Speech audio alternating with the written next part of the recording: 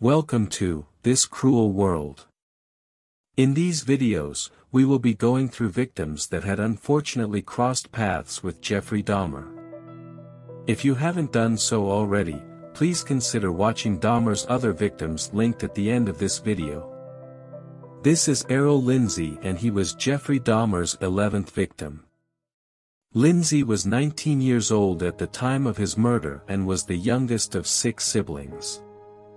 Lindsey had a girlfriend who was pregnant with his first child. His daughter, Tatiana, now 31 years old, was born 6 months after Lindsey's death.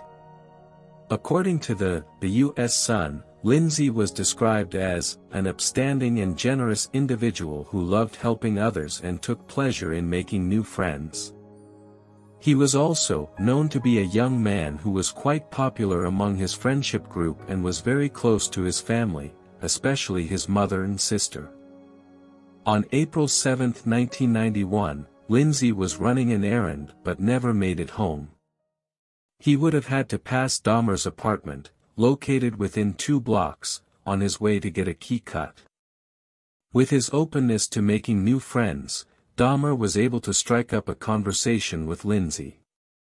Dahmer used his charm to then lure Lindsey back to his apartment. When Lindsey did not come home, his family knew that something bad must have happened. Lindsey's mother, Mildred, told reporters at the time, "He was a mama's boy. He wouldn't even go out with his friends without calling me to see what I was doing," according to Schwartz's book, Monster: The True Story of the Jeffrey Dahmer Murder. When Lindsey was back at Dahmer's apartment, Dahmer stepped into a new level of cruelty. With his desire to keep his victims under his complete and total control, Dahmer experimented with making living zombies. It took more and more deviant type behaviors to satisfy my urges. After drugging Lindsey, he used a power drill to drill a hole into his head. He then poured hydrochloric acid into the hole. However, his gruesome experiment did not work.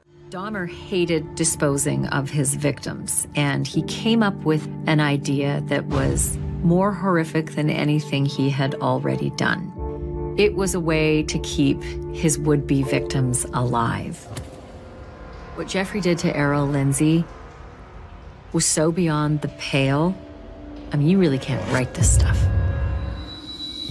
In his mind, he was trying to create a kind of a zombie, someone in a zombie state.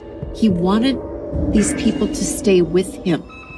He didn't want them to leave, and he didn't really want them to die. During Dahmer's interview after his arrest, he said soon after pouring the acid into Lindsey's head, he regained consciousness and sat up complaining of a headache. Lindsey asked for some water, in which Dahmer gave him, although spiked with more sleep aid. After Lindsey passed out for a second time, Dahmer strangled him and decapitated his head, keeping only the skull. Dahmer said that he did try to preserve Lindsey's skin, however, it did not work. He had to dispose of it, along with the remaining body parts. Police found Lindsey's skull after Dahmer's arrest. Immediately after Dahmer's arrest, Lindsey's family searched frantically around Dahmer's apartment, looking for clues if Lindsey was one of Dahmer's victims, according to the Associated Press.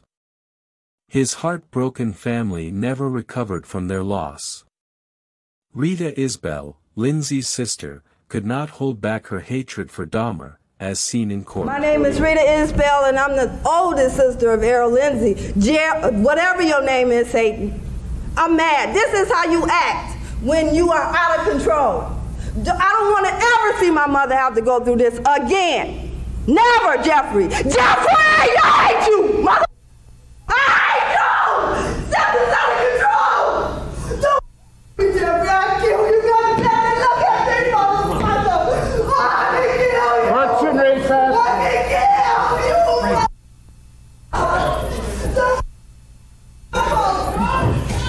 You don't have to. Please like and subscribe to our channel as we will continue to go through each of Jeffrey Dahmer's victims in the upcoming videos.